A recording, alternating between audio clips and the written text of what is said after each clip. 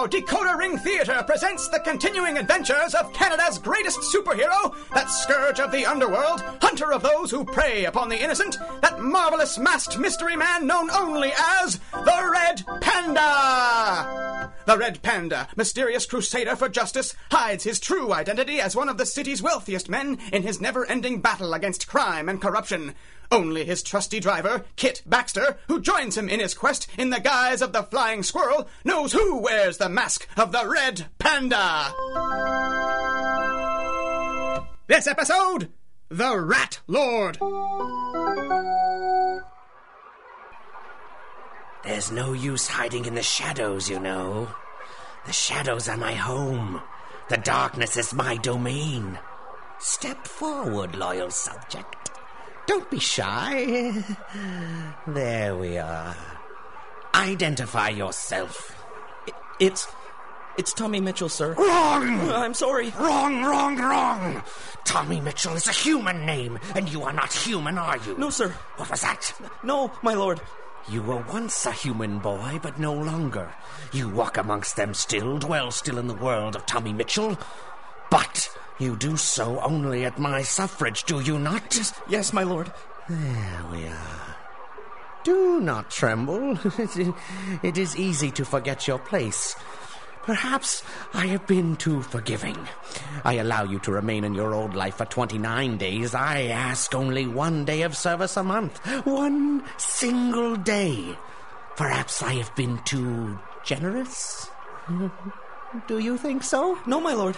I'm sorry, my lord. Then step forward and identify yourself properly. I'm rat number 115. Rat number 115, a proper name. Let me find you in my ledger. You are late, 115. I'm sorry, my lord. You were to have reported an hour ago, 115. Yes, my lord. Step forward and present your tribute. Here. This is all I could... What is this? It's all I could get. It's all I could find. Please. Your tribute was to have been $100, 115. Yes, my lord, but... This is $77.50. Do you think your tribute is a joke? A matter for negotiation? A helpful suggestion? Well, do you? No, my lord. I have here in my ledger that you live in a good neighborhood, 115. Tommy Mitchell has a nice family, a good home. Yes, my lord. I allow you to keep all these things in exchange for 1 day of service a month, and the small sum of $100 which you steal on my behalf. Perhaps, once again, I have been too kind. Please! You recall the Johnstons down the street from you, do you not? Yes, my lord. Mr. Johnston simply left one day, did he not? His children were left without a father, were they not? Yes, my lord. And the Davis family that used to live next door. Mr. Davis lost his job. The family lost their home. They had to send the children away, didn't they? Didn't they? Yes, my lord. And all because these children displeased me. Failed me. You know that, don't you, rat number 115? Yes, my lord. Look at me.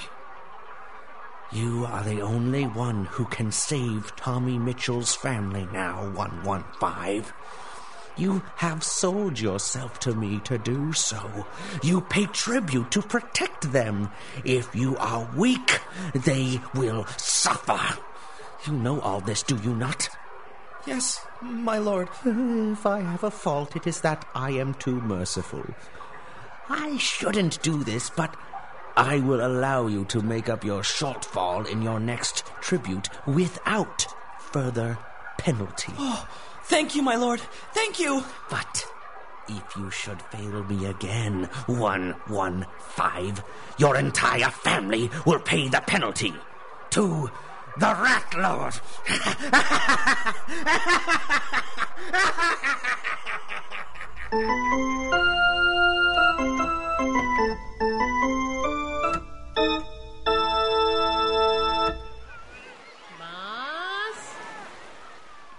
Boss!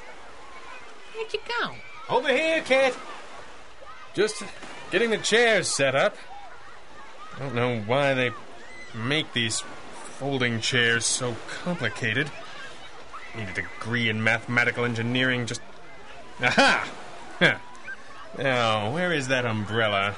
This is quite the little campsite you're constructing. I don't know how you managed to corral this much prime beach space at Sunnyside. What's that? Well, on a hot summer day like this, the beach at Sunnyside is a spot where half the city wants to be. Normally, we'd be lucky to get a blanket down, much less chairs and an umbrella. How did you do I bribed them. What? I bribed them. Didn't I? You bribed half the beach? Well, I bribed the nearest ones. I just bought ice cream for the rest. How often do we get to the beach?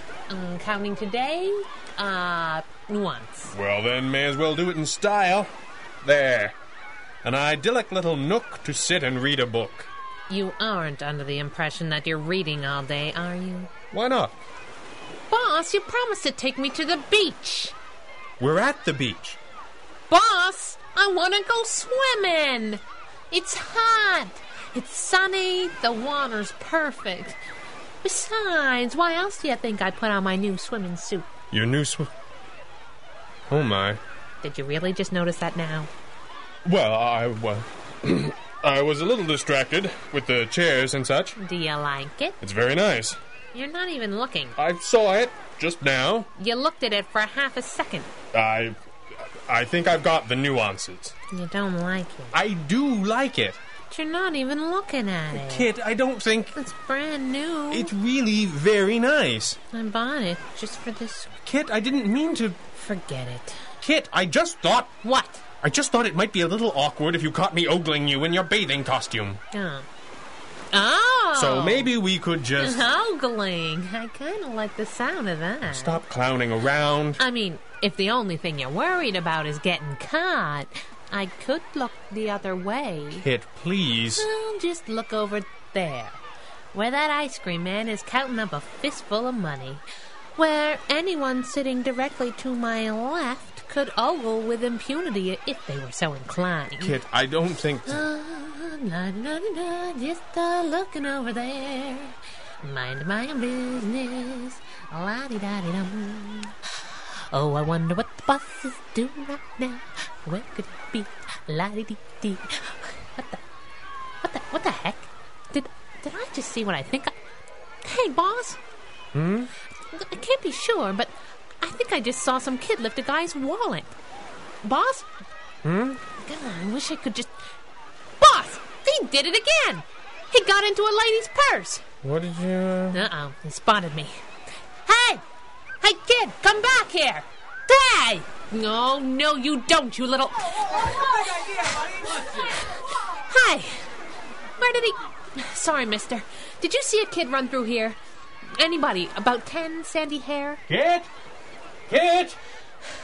Sorry, boss. He got away. Who got... What? The kid. I thought I had him, but there's so many people around. What kid? The one that... What do you mean, what kid? I told you. Oh. You weren't a little distracted, were you? Look, I don't... Yes? Why don't we just have a swim and you can tell me all about it? Come on. Distracted, you say? That's my boss. I must say, I'm surprised at both of you. Matron, please. After all that you two have done for the children of this orphanage, to accuse them of something like this. No one accuse anybody of anything. It's more than just the money you bring us. The Lord knows we need that. So much so that I've never asked where it came from. Matron, if you'd only listen. These children look up to you. Both of you. Life has dealt these children a bad hand. And most days there isn't much hope of things ever getting better. But when they see the Red Panda and the Flying Squirrel looking out for them, why, they'd do just about anything for you. It'd crush them if they only knew that you suspected them too. Two? Matron, I get the feeling that we wandered into an argument you were already having. Sit down. I don't have... Sit down. That's better. We have tried to do what we can for this orphanage, for everyone that has no one else in their corner. We did it freely and without expectation of thanks or reward. Now, it's entirely up to you, but I think you might give us the benefit of the doubt. You're right. I'm sorry. I don't mean to get angry. But they're good children. It's not their fault being poor. There aren't many people in this world today that can't be said to be the author of their own misfortune. And these children have had more than most people could bear. Matron, Who accused the children? Oh, that Chief O'Malley sent some men down. They took pictures of some of them to show to witnesses. They were humiliated. And then you came in. It's all right. We didn't know. The Flying Squirrel saw a young pickpocket plying his trade a few days ago. He eluded us, but we did a little routine follow-up. We learned that there's been something of a rash of petty larceny around the city, perpetrated by a dizzying array of boys and girls, if the eyewitness reports are to be believed. And we know from experience that for every petty crime reported, another 20 such misdeeds never are. And so you automatically suspected... We looked for a place to start, matron, just like Chief O'Malley did. The way things are these days, are you really surprised that there are children who are desperate enough to turn to crime? I wish I could say no, but you're right. But believe me when I tell you that when we see a sudden surge like this, we know that there's an outside force at work. Times are bad, to be sure, but they aren't that much worse than they were 2 months ago. Something else is driving this rash of crime. Something or someone. I knew the boy I saw wasn't from this orphanage. In fact, he looked too... I don't know. There was nothing about him that looked poor or starving or desperate. Kids can do bad things for a lot of reasons, matron. But when this many of them are up to no good at the same time... your average masked do-gooders start to wonder why. And what have you learned? That so far our problem-solving hasn't been much more creative than Chief O'Malley's. Which is a bad sign. Well, I wish I could help. Something must be troubling the children who are committing these crimes. But it's so hard to get them to open up. The children here trust you both. But I'm as sure as I can be that they aren't involved. Half of them want to be mystery men themselves when they grow up. Is that a fact? What is it? What is what? I just saw a bright idea pop into that head of yours. Maybe you did, Squirrel. Maybe you did. No, please, you can't do this. You leave me very little choice, rat number 231. I'll try harder.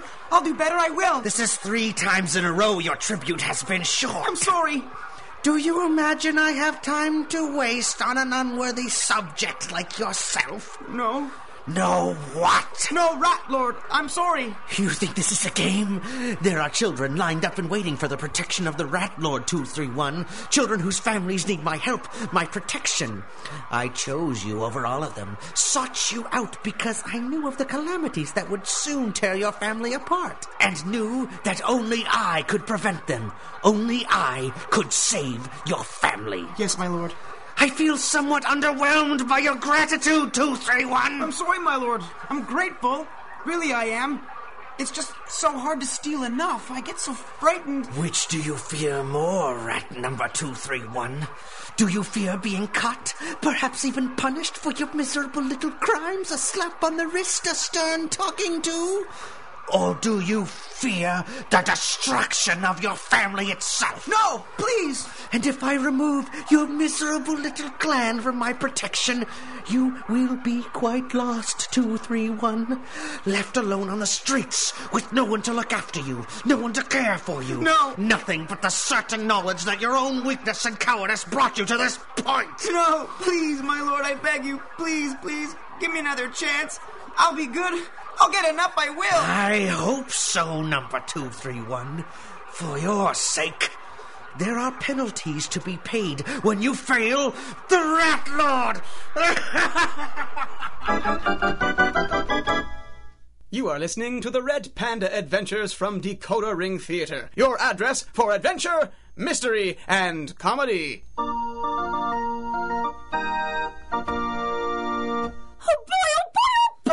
Harry Kelly, will you sit still? I'm trying, Miss Squirrel. Honest I am, but it ain't easy. Look, it took a long time to convince the boss to teach me the old Master of Disguise routine, and I don't get to practice very much. So if you don't want to go out on the town looking like a showgirl who's seen better days... I'll be good. And making me look a little dangerous, would ya? Maybe give me a big scar or something. You think guys with scars look dangerous? Well, sure. Harry, the dangerous one is the one that gave him those scars. Gosh, I never thought of it that way. Look up. Now hold still. Good. You don't see any scars on me, do you? Nope. Just freckles. I got too much sun the other day. Leave my freckles out of this. Yes, ma'am. Hey, Miss Squirrel. Yes, Harry? Are you and the Red Panda married? Harry? Yes. Is it okay if I write dunce on your forehead with bright red lipstick? I was just asking. Well, just don't. We wear masks for a reason, and it's for your protection as well as ours. Okay. I just think he likes you is all. What? Why? What? Did he say something to you? Oh, boy. Well, you look at me now. How's it going in here? Boss! Well, pretty good. That is, take a look for yourself. Say, that looks quite good, Squirrel. That's a very good job indeed. Ah, shucks. I want to see. The mirror's behind you, short pants. But I look just like a regular kid. Exactly. But a completely different regular kid. The best disguise of all is one that lets you hide in plain sight, Harry. I still don't see why I can't have a mask. If for no other reason, because you'd make us call you Panda Boy and you'd get kidnapped every 10 minutes. Harry, this is a very important job, and a big step up in terms of your responsibility as my agent. If the Flying Squirrel and I are right about this rash of youth-committed crimes, then there's a ring or racket behind it all. We need to know what it is, but we know that children often won't tell adults when something's really wrong. They know they won't be listened to or taken seriously, or they're afraid of getting into trouble. The boys and girls of the orphanage have agreed to act as our eyes and ears, to try and ferret out some information, anything that could give us a clue to the identity of the fiend in back of this plot. But I need a trusted agent to quarterback this play, to take the reports of all the children as they come in and bring them to me, and to make sure that none of our young helpers put themselves into danger or unacceptable risk. I know that I can rely on you to do this job. Yes, sir. You sure can, Red Panda. But what? Well, can't I at least have a code name? He's got a point, boss. There wouldn't be much good in changing his face if we just called him Harry Kelly. Squirrel, hand me that cap, would you? This black one? Yes.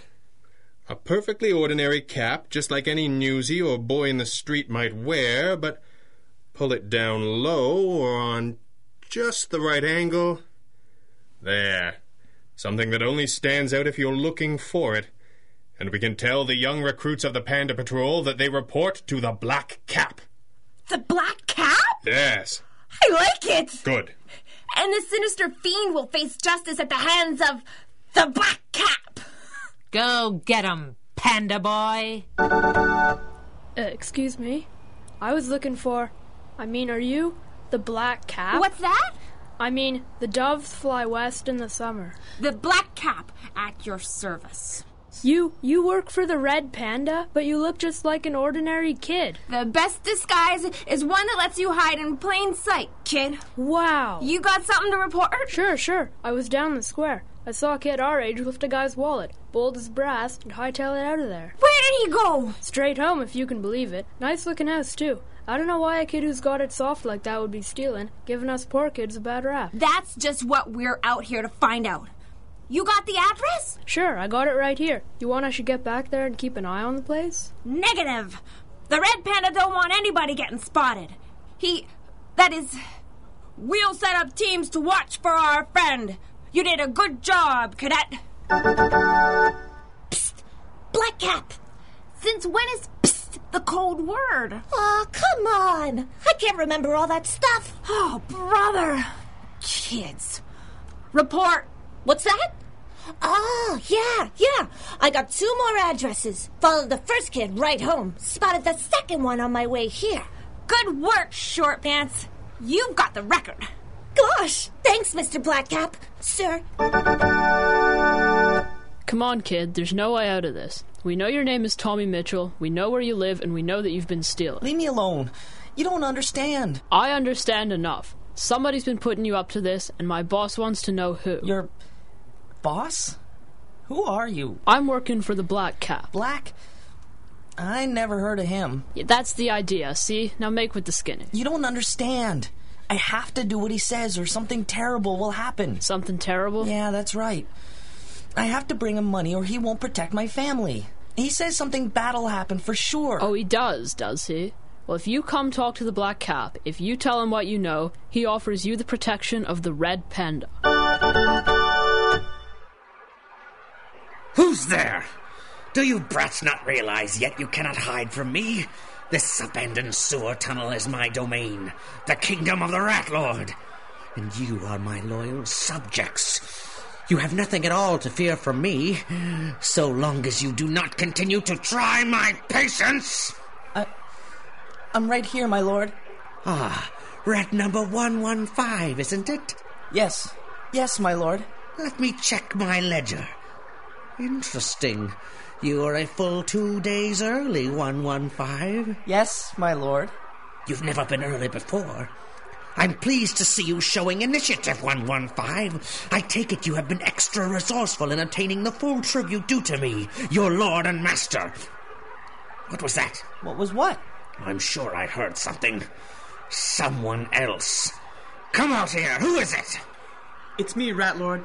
Why, it's rat number 231, isn't it? Yes, Rat Lord. You're not due here for another 2 weeks, 231. Yes, Rat Lord. I know. And you're not trembling. You seem strangely confident. You've never walked in here with your head held high before, 231. No, sir. What are you two up to? What do you mean? Oh, I suppose you just met up while wandering the sewers and decided to pay a call on your dear old Rat Lord, is that it? You think there's strength in numbers? What good are two such as you against the power and majesty of the Rat Lord? Who said there were only 2 of us? What's this? Where did all these children come from? My loyal rats, what's the meaning of this?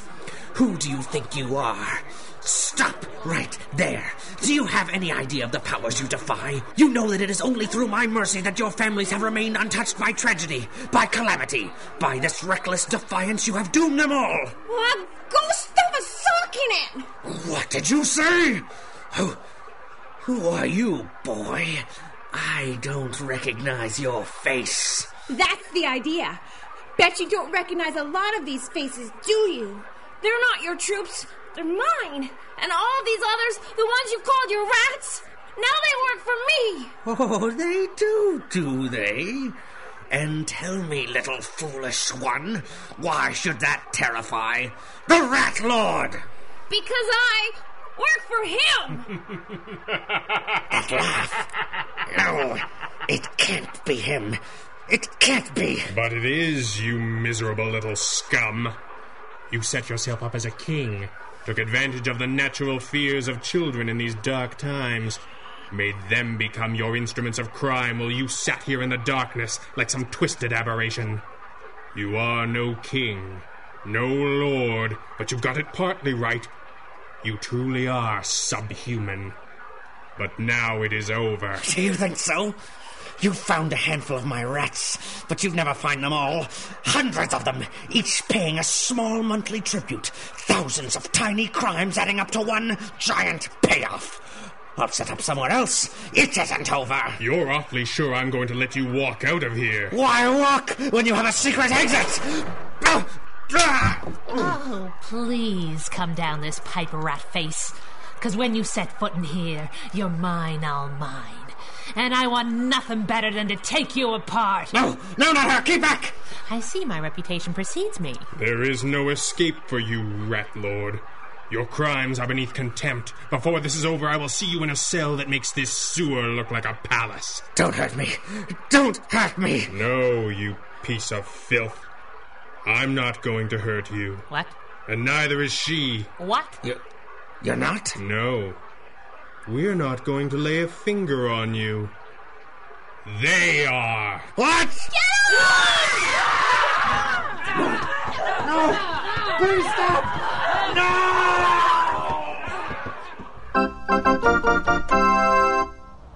Sorry to keep you waiting, kid.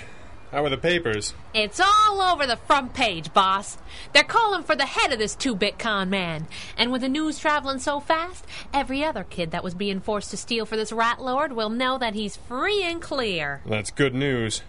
Children know more than we give them credit for.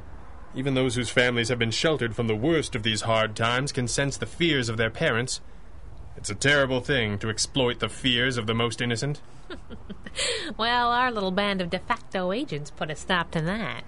Our man in the prison hospital says the rat lord still wakes up screaming. Says the children are after him.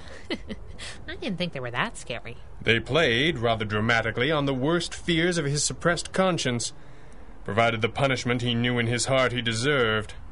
It might just drive him mad. Poor baby. How'd your meeting go? In my capacity for the City Father's Benevolent Fund, I have persuaded the mayor and the chief that the hoard of treasure the rat lord had amassed would be best put to use in support of the city's orphanages. Well, that seems like a perfect ending. Almost. Let's go. Hey! What's in this box in the front seat? Is there something on the front seat? Why can't you give me things like a normal man? Why do you have to leave them in the car and pretend they aren't from you? I don't know what you're talking about. Fine. Let's see.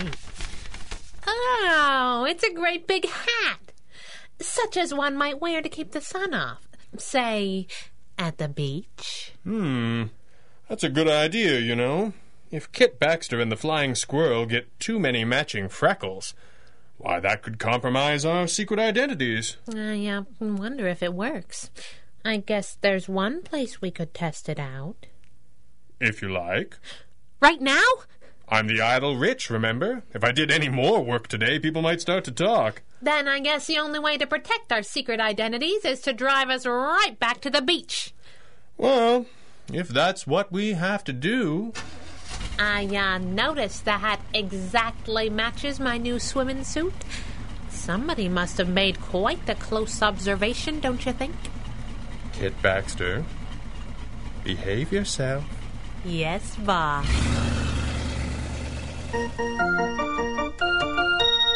And so concludes another adventure of the Red Panda. This recording and the story, characters, and situations contained therein are the exclusive property of their creator and copyright holder, Greg Taylor, and are produced and distributed by Decoder Ring Theater through arrangement with him. These recordings may not be rebroadcast or redistributed by any means for any reason without express permission. Until next time, when Decoder Ring Theater brings you the further thrilling adventures of Canada's greatest superhero, this is Stephen Burley reminding you DecoderRingTheater.com is your address to adventure! The Red Panda Adventures, Episode 35, The Rat Lord, was written and directed by Greg Taylor, with original music by Andrea Lyons, and featured the vocal talents of M. John Kennedy, Kevin Robinson, Stephen Burley, Julie Cogger, Shannon Arnold, Ian, Mark, and Heather Gregg, Clarissa Nederlanden, and Greg Taylor. Until next time, for all of us here, good night.